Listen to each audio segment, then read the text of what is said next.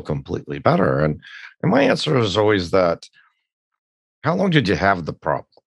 Like if you had implants 10 years, I can't solve that problem in an hour in the operating room. I can do your surgery.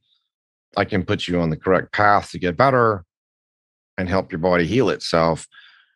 And I like to use the 3-month window to really evaluate how well someone is doing. Because at a week, obviously, just had surgery.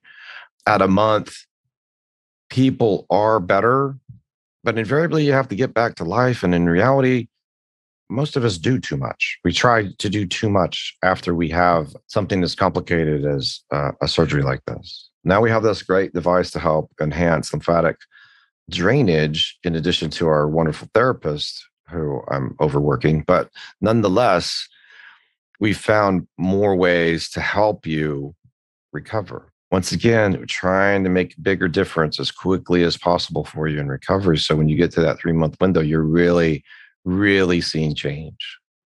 And then at 6 months and 9 months and 12 months, I'm really looking at how much response did we get in the tissues. Say if we didn't do a fat transfer, are the aesthetics where we want them? Was everybody comfortable?